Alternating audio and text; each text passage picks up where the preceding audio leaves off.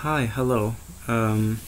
So it is a website. It is the website of IELTS Liz, as you see, and this article is written by her. How many paragraphs in an IELTS writing task 2 essay? Paragraphs are marked by the examiner in IELTS writing task 2. The criterion of coherence and cohesion, which is 25% of your writing marks, is about linking and paragraphing. And to be honest, if you are not very familiar to IELTS, and if you're even getting a good score with your TOEFL exam, and this lack of information about writing task 2 essay may cause you to lose some score, and it is another factor. All essays will have an introduction and conclusion, that is 2 paragraphs already. The body of essay must be divided into different body paragraphs.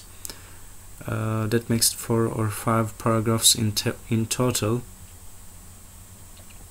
And somebody told that your introduction should include paraphrasing of that question, because we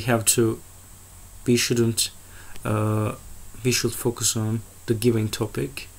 Otherwise they will think that we are trying to be creative because of lack of our English. Can I have one body paragraph? No, you can't. You're being assessed on your ability to separate ideas into different body paragraphs. To get a band score 7 in coherence and cohesion, you must have a central idea in each body paragraph with supporting points. You will be marked down if you put all your ideas in only one body paragraph. So it means it is as important as your grammar, your vocabulary, and everything. Can I have 4 or 5 body paragraphs? It is not advisable to have so many body paragraphs. To get a high score in IELTS writing task 2, you must develop and extend your main points. This means that each body paragraph must contain enough supporting points. Having 4 or 5 body paragraphs will not give you enough words to develop ideas properly for a high score. Also, you will lose time for writing.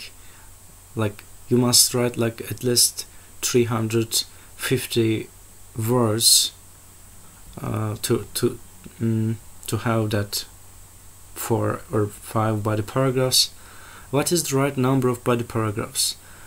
Either 2 or 3 body paragraphs is enough to develop ideas and show your ability to organize paragraphs.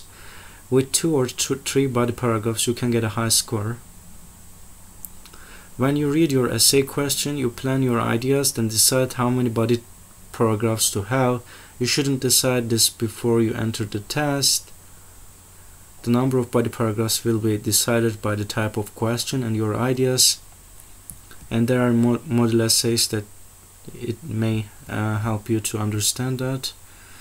Okay, thanks for watching this video, and good luck with your IELTS exam. Have a beautiful day. Bye.